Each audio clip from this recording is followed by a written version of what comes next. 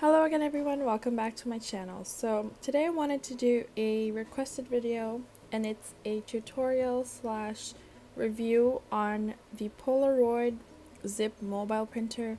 I'm sorry if I'm doing a voiceover. It's because when I recorded the video it was so loud and I couldn't use any of the sound clips. So here's the finished product. I think it's about the size of a business card, but I didn't have one on hand, so I used a credit card size to compare it.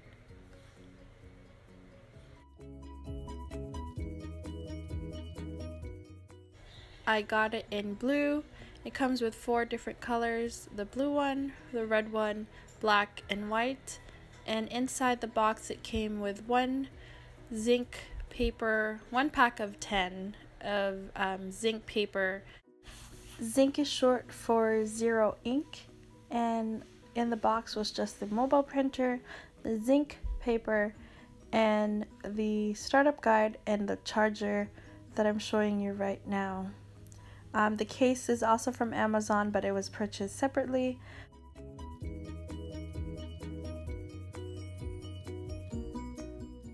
For size comparison, I have the iPhone 6s, and you can see that the printer is slightly shorter than the iPhone, but it's about the same width.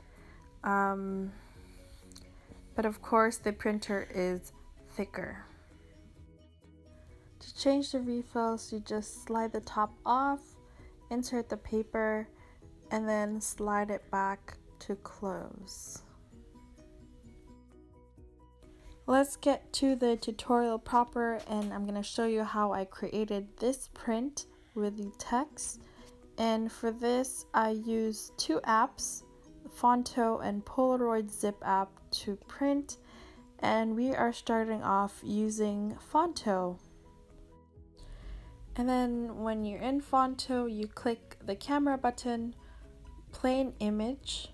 I choose a white background, change the size, usually 3x2, so it's around the same size as the Polaroid, and then you click that little arrow and then use so that you can use it as your background. And then from there you click on the menu, you add an image, and then I'm just going to use the same image that I did with the sample, so the boy bag, and then click done. From there you will increase the size of your image. I usually max it out so that it's about the size of your background, and then add the finishing touches on the bottom part.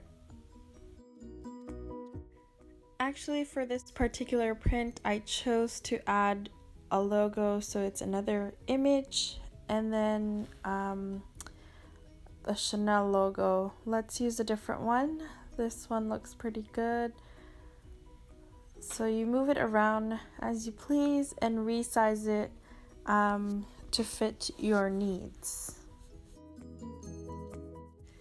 And to add a text, you just tap on the screen, click add text, and type away.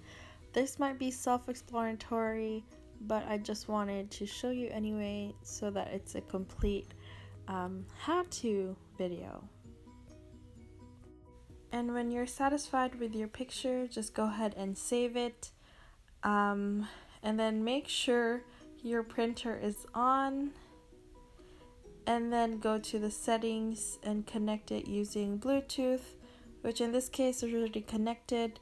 So go back. My son is trying to grab the printer. And then the final app, you go ahead and open the Polaroid Zip app, and you could either edit print or quick print. And this I'm gonna try to edit print so I could show you the features of the app. You could add filters and borders and little smiley faces and hearts, but for this case no border, no smiley faces either. But those are the little stickers you can add. They do have letters available, but I didn't want to be restricted to that font alone, so that's why I use Fonto to add any fonts. The final step, of course, is to print, and let's go ahead and do that. And then we wait for it so that the printer could do its magic, and then voila, your finished picture / print.